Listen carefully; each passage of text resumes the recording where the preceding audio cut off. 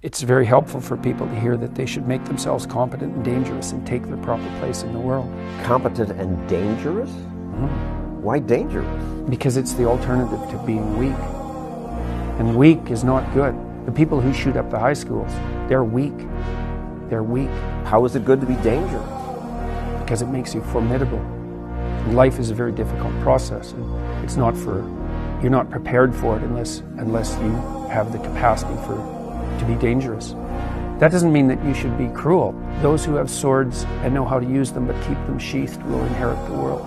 You have to be powerful and formidable and then peaceful, in that order.